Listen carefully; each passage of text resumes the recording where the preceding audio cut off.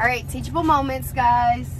We're in a vehicle, but a different one. It's vibrating. You can turn it off. It is the the truck is vibrating. The lighting is all right, pretty, and the lighting is pretty. Teachable moments. Let's do our introduction.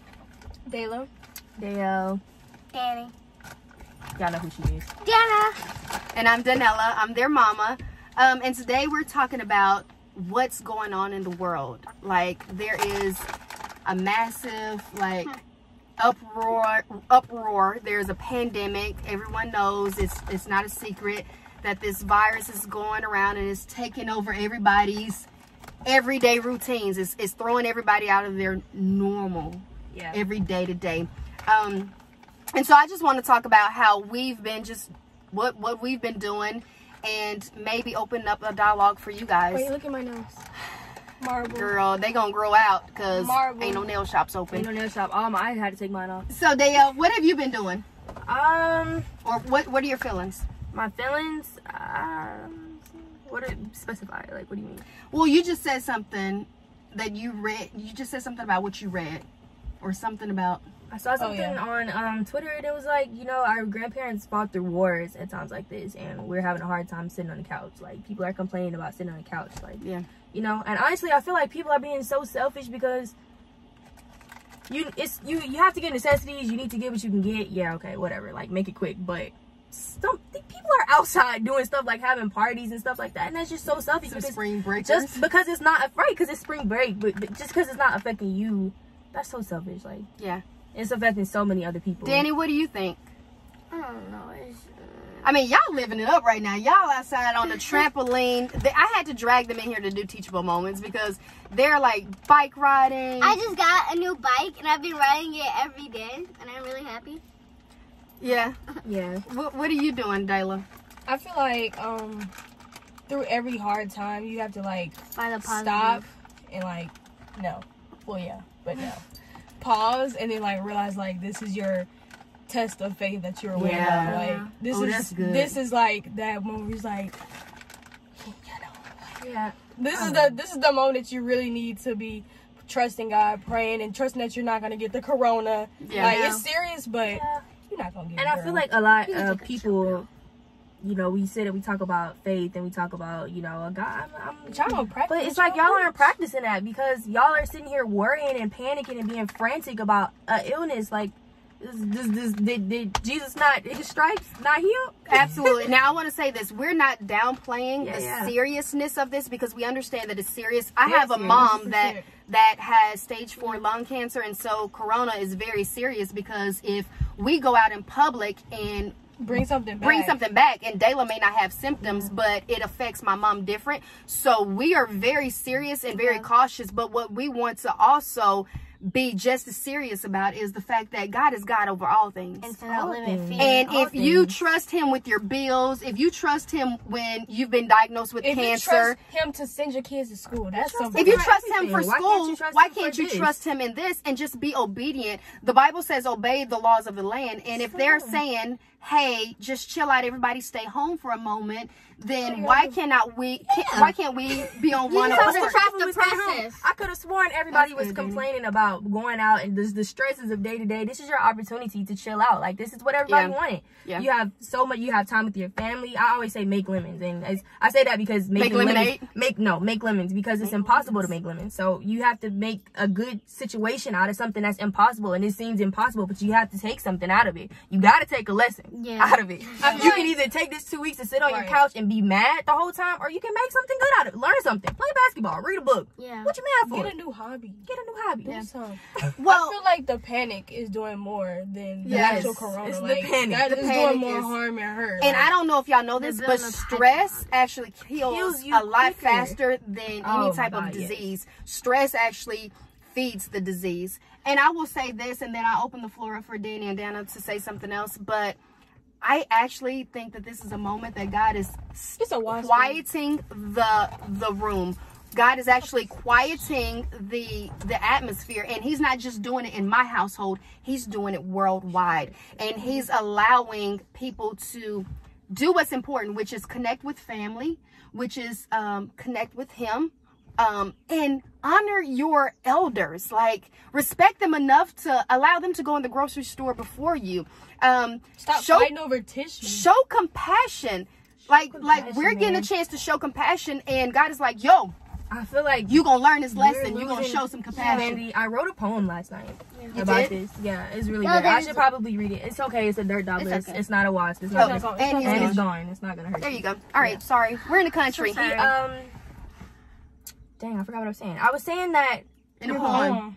Oh, I was saying that, you know, throughout generations and generations, you would think that people would learn a little more humanity. Yeah. It seems like we're growing and we have more people in the world. Time is moving and we're losing humanity. Like, we're not treating each other like we should be. Like, it's so crazy. You would just think that kids aren't in school. So many people depend on school lunch to feed their kids. Yeah. And we're going to grocery stores and buying everything out of the stores. Like, how is that affecting other people? Yeah. I feel like, or what about homeless people? Like, if we can't get the stuff we need, how are they getting the stuff that they need? Like, situations like this really show how, like, childish people can be. Like, why are you buying 4,000 rolls of tissue? That's so silly. You know what I mean? Do you think that, because I've heard a lot of believers, I've heard a lot of believers say that this is maybe God punishing.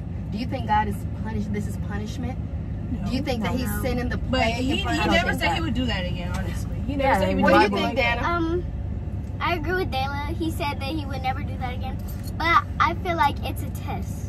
Yeah, I agree. It's a test of your faith. So what can you learn in this test? Patience and not to panic and to sit down and trust the process and trust God. Absolutely and everything. I mean, you can go back to scripture. Does the scripture not say, be still and know that I'm God? All by myself.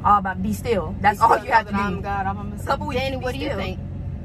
What do you think that you can learn in this? If this is a test from God, what are you learning? I feel like that we all just need to, like, stay calm. It's not that big of a deal, you know. If you know God, then I hear a lot of people saying only people that are scared are those that don't know God. But I'm going to be honest, when at first I wasn't scared, and then I went through an honest moment of like, I'm still human. And so I don't know. It's kind of like when we had that whole Catalina experience when we was on this boat. Like, I don't know about that. Y'all know about that. That's a whole different story. We're still taking out anything. Right. I'm human and I trust God, but still I have human feelings, and so it's okay for y'all to be scared.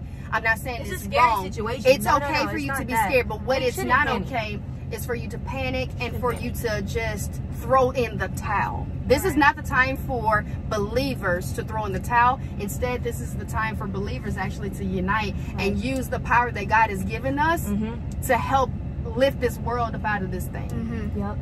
And I'm kind of with him on the whole, like, the people that are not panicking are the believers, because, like, you know that God ain't gonna let nothing happen to you. Like, you're his child. As I said before, you know your story don't end here. You know your story don't end. You know what you're tripping for. You got too much to live for. You got too much going on. God has so much in store for you to sit here and be panicking over a little flu.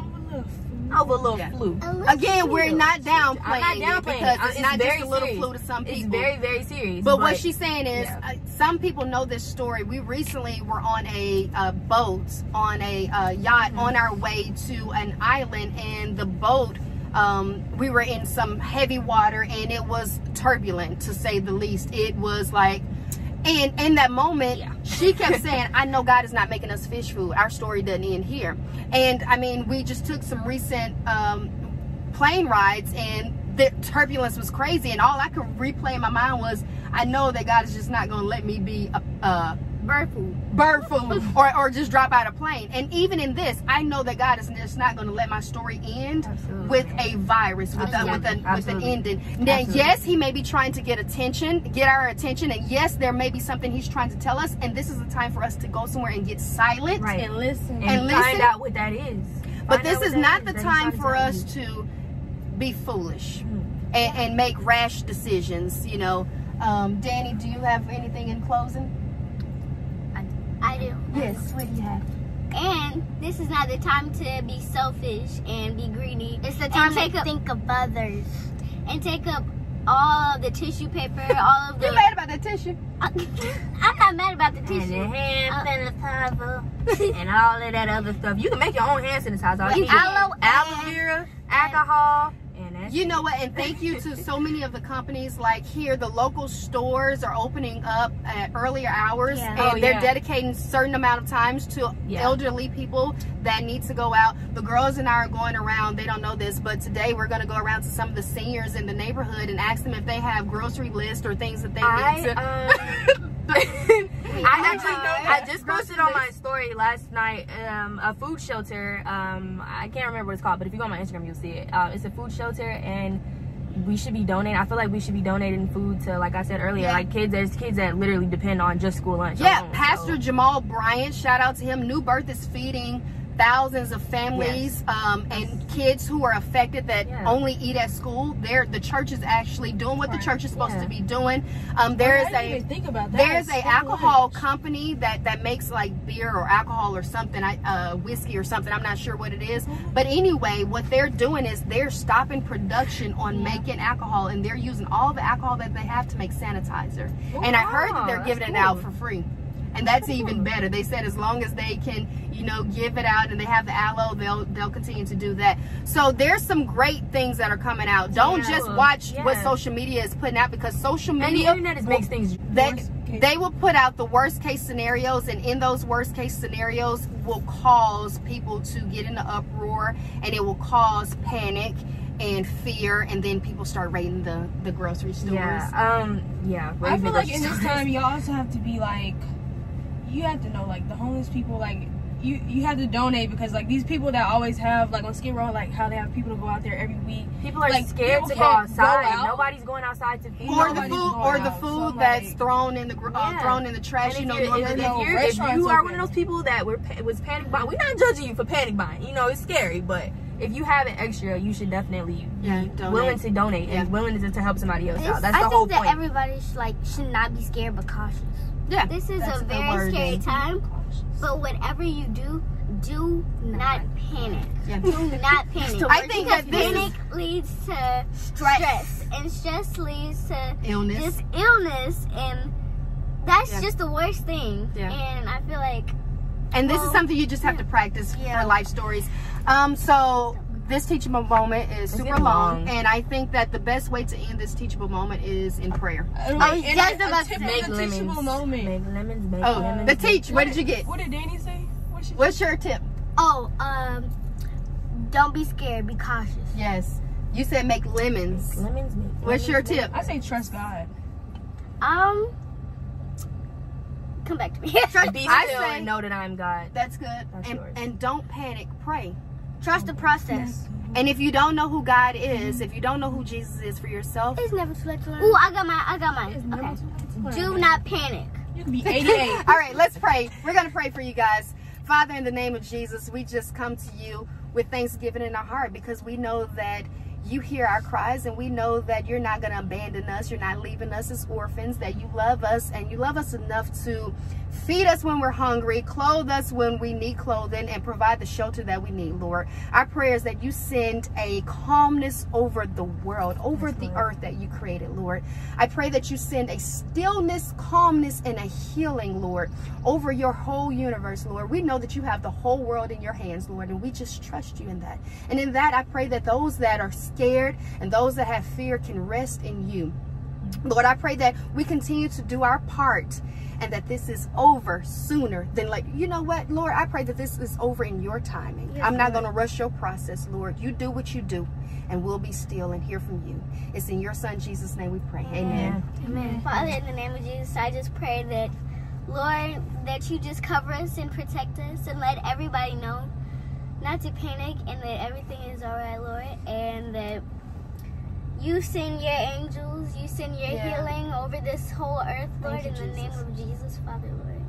Amen. Thank you, Jesus, for being our backbone, our safety net, our trampoline when we're jumping, Lord. Thank you, Jesus, for always being there to lean on, to trust, to know that you're never going anywhere. You're never going to stop loving me, Lord. And I just thank you, Jesus, for you. Lord, we call on you as our healer, our protector, our guidance, our Alpha and Omega. We rebuke sickness, illness, disease, panic, in Jesus' name, amen. Lord, I pray. Sorry, I'm Danny. Your word says that you'll never leave or forsake us. We know that. We keep that with us. In Jesus' name, amen. Jesus. Lord, I pray that in this time of struggle, Lord, that you send comforting to those who need it, Lord. Yes. I pray that you let them know that they are not alone in this, Lord. They will get out of it, and there's no need to panic. Amen. Amen. Amen. Amen. Amen. All right, bye, y'all. We love y'all. Bye, Until next y'all. time. This video is long. Bye. Yeah,